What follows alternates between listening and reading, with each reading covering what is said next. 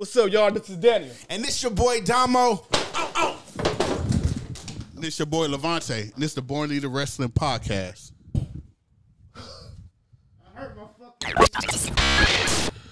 Welcome everybody to the Born Leaders Wrestling Podcast. This is what it is, nigga. I don't give a fuck. It's the heel turn. Nigga, I'm already a fucking heel since this nigga put candy on the table next to me. Hey, I forgot all about that. Yeah, this is, look, we got to my right, Dan, D-Lo, Brown, the real deal now. What up, y'all? You know what it is. What's up? Don't forget the YO. And don't forget the YO. A nigga put in the comments, I won't forget the YO or some shit. For real? Yeah, some shit in the moment. To my left, your right, this is the nigga who hate kids. He fucking hate them. Damn. He just cussed out my son. Oh, your son cussed me out. No, he cussed at him. Yeah, he did. Because he told you to go get a salad. WWE Lavonte F. Smith. What up, what up? And I am El Drunk Negro. I got it, my friend. He could just be saying anything. I don't know what the fuck I be saying. It just sound cool. I'm drinking water today. I'm drinking lean. My body feel like, damn, nigga, you have not had water in like 5 years. Damn. I'm about to like just pass out if you don't get some kind of water in your body. Why the fuck you haven't had water in 5 years? Cause I be too busy drinking like Monsters and Wingmans and Rock Stars and. Hey, shout out to Wingman. Wingman need to shit us a check. Cause, you know, speaking of Wingman. Next time I go to Whole Foods, I'm gonna get like 6 of them. Cause you said they was like $1 or something. Yeah, $1. Yeah. Oh yeah. They taste like. I mean, I'm trying to get a sponsorship, so live you have to. supposed to be like. they're great. Like live You can never go wrong with a wing, man. Yeah. Yeah.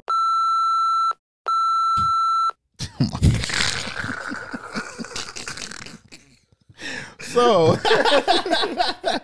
today's question is: This episode is brought to you by the Wrestling Guy Store for all your wrestling needs. Fuck, that was a crazy segment. All your wrestling needs. You get the Wrestling Guy up on Wrestling Guy Store at Instagram, Twitter, Snapchat, Facebook, MySpace. anything that has a social media. Social media. You also hit him up in Huntington Park in Arizona at the Wrestling Guy Store. And right now he got Black Friday deals going on still. So go get your Black Friday and go get your merch. And he's doing Saturday. What is it called? Small Business Saturday deals.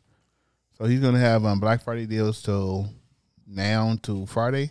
So then Saturday is gonna be small business Saturday deals, something like that. He do it every year. Basically for small businesses, he gives you deals. Oh, that's cool. So I'm going down there Saturday. If y'all I'm going there Saturday after work, so probably like around 1:32. I'll be down there if y'all come. Meet you say halfway. hello. Huh? I'll meet you halfway. What you mean? Like I'm coming home and that's halfway to the Wrestling Guy Store. Oh. Shout out to Team Couponer. We got some questions from Team Couponer. Team Couponer. Motherfucking leader. He said, best version of each wrestler, who will win, Bret Hart or John Cena? And he said also congratulations on 1,100 subs. Oh, hell yeah. Well, we 1-1? Yep. 1-1? Some change? There's some change. We got some change on there. I'm going with Bret Hart. Hands down, Bret Hart. Bret Hart, yeah. I'm not a fan of Cena. I don't know why they keep putting Cena as a GOAT and all this. I think they... But Cena even went on some kind of talk show and said, I didn't make that name up. I don't consider myself. Michael Cole made that shit up. Oh. Well, there you go. He said, your thoughts on Becky Lynch performance on Jeopardy. Y'all seen that? She got she every lost. question wrong or something. Like she owed them money. she didn't get nothing right or so. I think she got one answer right, but she was always like in a negative or something. Yeah. Hey, look. What is? Stop answering the goddamn questions. Hey, you know what that remind me of? Not to change subjects, but I am. You know how like immigrants come in the United States, they ask them questions to be a U.S. citizen? Yeah. They asked some shit like, who was the 14th president And who was all the capitals of all the states? Nigga, we don't know that shit. We don't know that I was about to shit. say, I hope they asked me that shit. And that's what that remind me of. Is like they asked Bailey all these, Becky all these motherfucking questions. It's like, No, but why did she click the clicker to answer the question? She didn't know this shit. it's I like don't know why she was on there because usually when they do that, it'd be other WWE superstars on there. It's like make it fun and stuff. Yeah. It was just her and like some random people, I believe. I know it was for charity, I'm pretty sure. Yeah. But it was like no other WWE superstars on there. Man. That was a trick. They should have checked the questions. You know, like, hey, ask me like, who is the best or something like some shit. You know, like they asked her some real questions. Who won the fucking Royal Rumble in 1995 or some shit shit? like that? Yeah, She was on real Jeopardy. yeah. They was who on, won Royal Rumble in 1995? see, man, I wish you put me on the spot. Was it Sean? 96 was Sean retired, right? Or it was Austin? One of them. No, it wasn't Austin 95. I'm not good with dates. I believe it was Sean, but Teen keep on it. Now he go correct us in the comments because you want to bring that up. You don't want to ask that random ass question. I was asking it for Becky, not us. She's don't go here. But yeah, she was trash on there. He said, if Lavonte and Bianca had a reality show together, what would it be named? What would it be called? I love you, baby. The player and the trick. She'll be the player. Yeah. I'll Your take ass it. gonna be tricking like a motherfucker. I'll take it. I couldn't come up with nothing better than that. You should have asked me that. They gave me that question earlier today so I could think of it. I mean, we doing it early. We doing the podcast early. I don't have time to do anything, which is a good thing. So I can go home and go to sleep before I edit. That's true. If Domo and Danyo become a tag team, what would the tag team name be?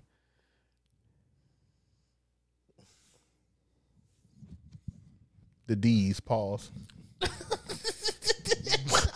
You don't do no more abbreviation of nothing. Not a damn Not thing. a damn thing. The double D's. Wrong. Double D's is titties. No. Even worse. Titties? This nigga's wildin', son. The fuck is he talking about? Niggas with a podcast. The 1800s. Fucked up hairlines. Slope. The alcoholics. Oh, I could do the alcoholics. I was gonna say something else, but never mind. Say it. The alcoholics and the DUIs.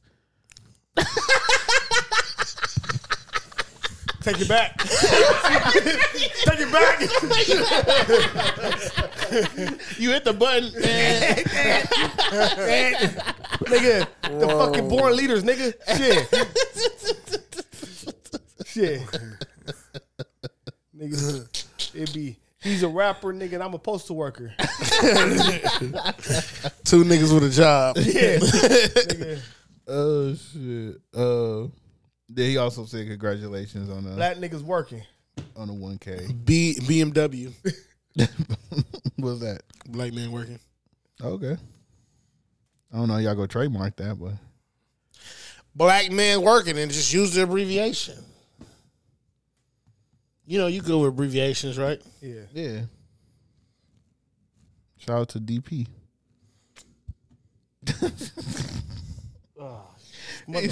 We got a question from Uni. What? Yep, Uni said, in honor of Domo being unmasked, will Rey Mysterio be unmasked in WWE? He's already unmasked. I think so. Not in WWE, though. Yes, he was. And he said, will it be Escobar doing the unmasking? He never got unmasked in WWE. Unmasked 3 times in his career. And one was in WWE. When? You You gonna say something crazy. I gotta pull it up because I seen it. That's all I know. I think like his mask got ripped. Yeah, I never seen unmasked. Ripped, but I don't think. All right. Yeah. You know, in there. But I do. If he do get unmasked, it'd be Dominic. I don't think it'd be Escobar. It'd be one of the two.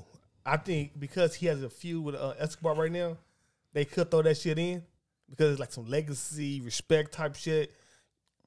But Ray not coming back for a while. He really got that shit, yeah. So that's why I said when he do come back, I think they go through like the part 2 of him and Dominic some kind of Ain't way. that some shit? You trying to start a rivalry with fucking Escobar and Ray, and Ray get hurt?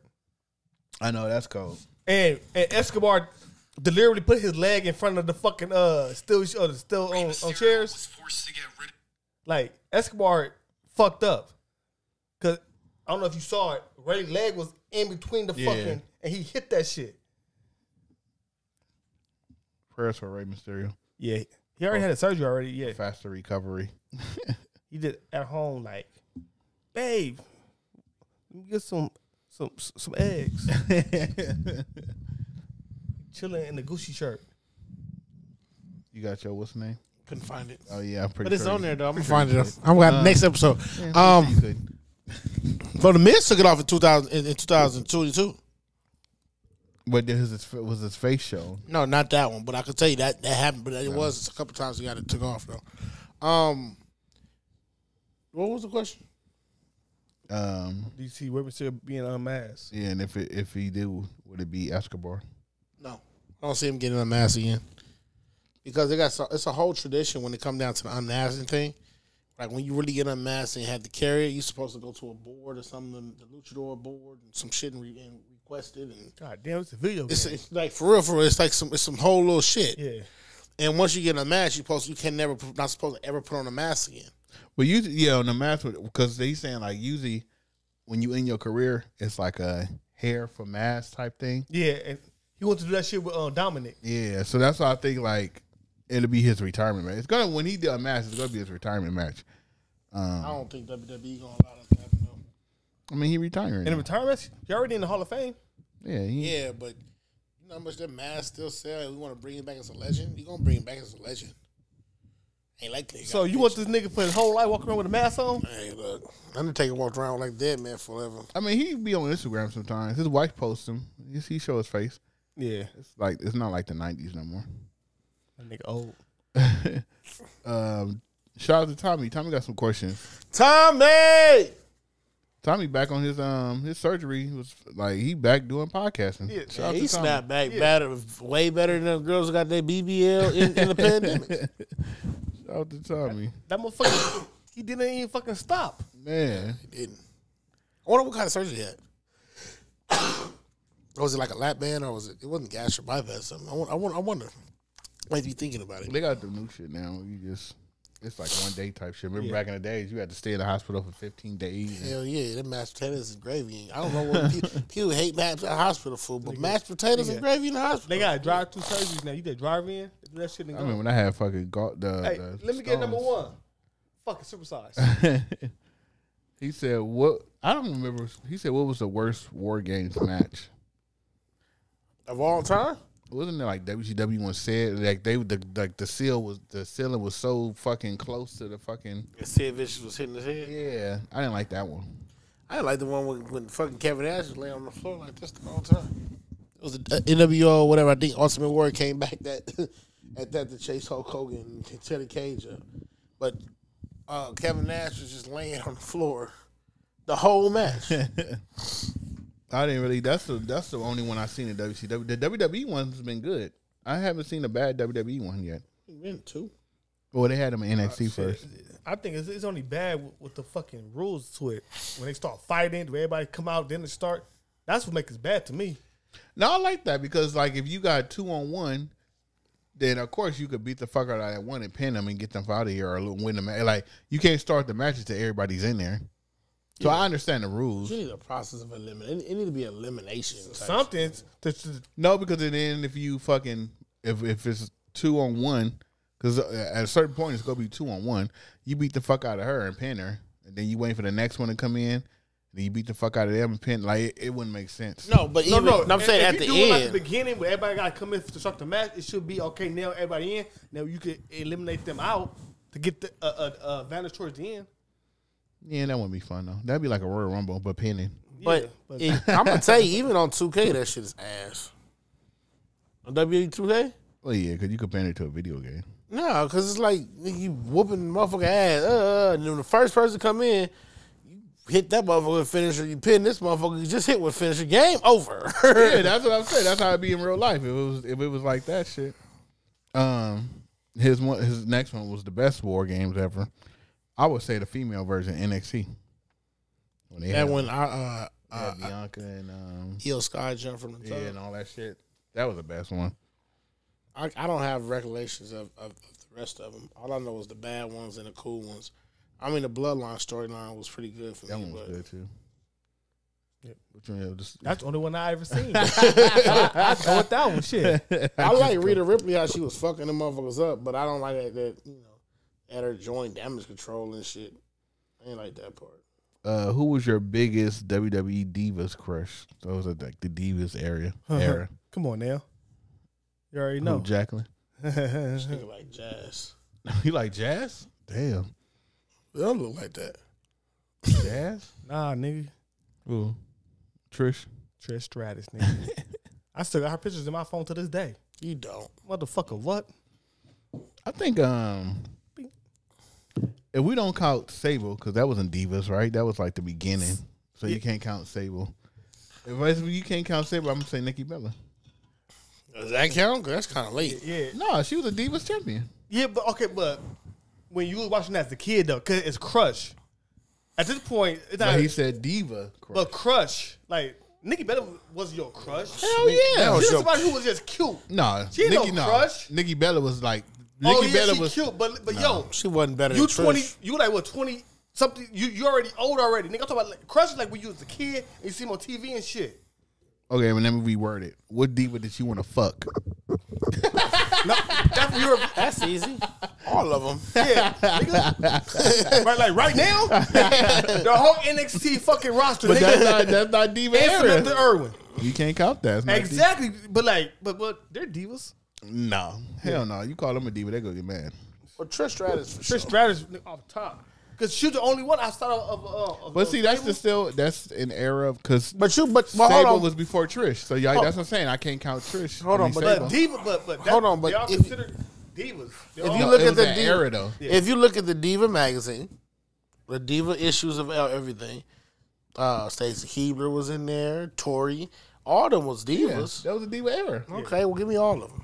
Yeah. Now the one that I would have fucked was the Tori and DX. I don't know. She didn't have something like she'll suck your dick anywhere. For real. Like it was just something about her, dog. I didn't like her face. Nigga, who cared? Nigga, she looked like she was ready to fuck. You like her body? It turns you I on? didn't like the body either. Like Trish Stratus seemed like you could marry her, but she still fuck the shit out of you. Nah, I Stratus seemed like she act like your mama at one point. Nigga, Spank Nikki you. Bella was Bianca before Bianca. But Nikki Nikki- Bella only Nikki- But see, that was after she got her titties done, right? No, I always liked the Nikki. Nigga, they twins, nigga. No, they But they had to look stand different. out, nigga. They When look you saw the different, though. titties, you like, you know what? Nikki is kind of cute. But Nikki she looked different to me. That don't exactly. Yeah, she got titties, nigga. No, even before. So- She did in different makeup. What's wrong with Brie? There you go. Huh? Brie, she cute Nothing too. wrong with Brie. I like Brie better than I like Nikki. But I like Nikki attitude better. Let's put it like that then. The way she carried herself was different. Than Brie was just like a little princess. I like, start recognizing Nikki when I saw her titties grow. Well, of course. Yeah. Everybody started recognizing China when her titties grew. And Stephanie. First of all, ain't nobody paying attention to China. At the end, they No, did. no. China she did her fucking surgery on her face Yeah, or at whatever. the end she did. China was looking good for She a looked minute. like a woman after that. Hell yeah. Nigga, don't shoot like a woman. Don't shoot like a man. Nigga. That shit, man. That whole Mamacita shit when she started wearing purple, nigga, that was real rippy. Well, right no, when there. she started going on a date with Mark Henry? Mark Henry, that's when she started looking like a female. After that Playboy fucking magazine. Who is the worst general manager of all time? That is a good question. Ooh. Wasn't JBL general manager? I think so. Him. Matter of fact, no. I think it was that damn computer shit. Adam Pierce. Yeah. The fucking the computer. Yeah. Doop, doop. We have a message. Yeah. Anonymous general manager. That was some dumb shit. Adam Pierce. He actually, even though he blocked me, he started to be funny now. No, so you teaming up with the ops? I'm thinking. Well, I mean, I don't get mad when people block me. Yeah, you heard the request from my motherfucking executive producer. Yeah, we're talking about you.